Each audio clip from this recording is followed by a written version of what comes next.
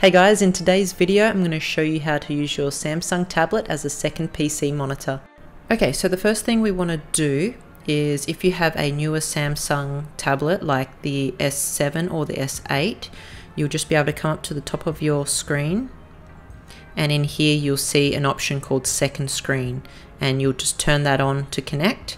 But for people with older tablets, you need to go to Smart View, and we'll click on that. And then we'll go to the three dots in the corner,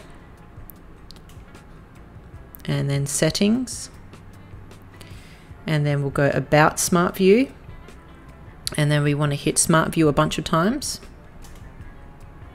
Okay, then in here we want to toggle on Start Second Screen, so we'll turn that on, and then we want to click Start Second Screen, and in here we can see we're on drawing and gaming for the fastest response.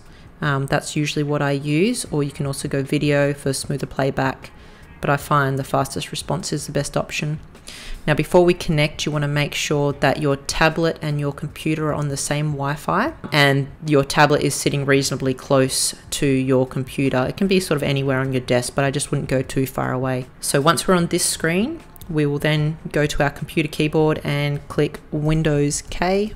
And then we'll see over here our Galaxy Tab S6 is displaying, and we will click on that and it's connecting. Okay, and so now we can see our computer on the tablet, and we do have touch displays here. It's not the easiest to use the touch because it's so small.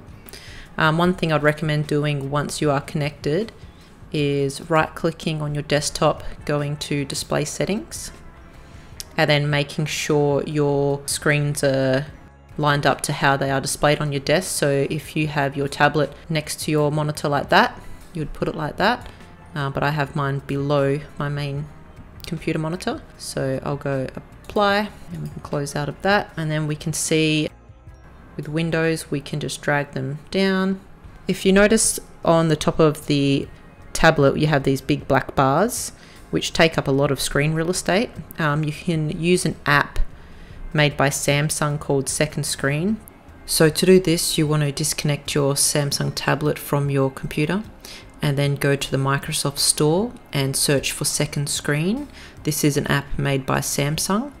Once this is installed to your computer, you'll be able to reconnect your tablet using the same method that we did before.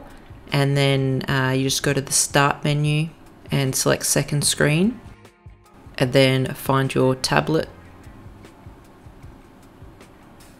And there it is, click on that. And now you can see it's connected and there's no more black bars.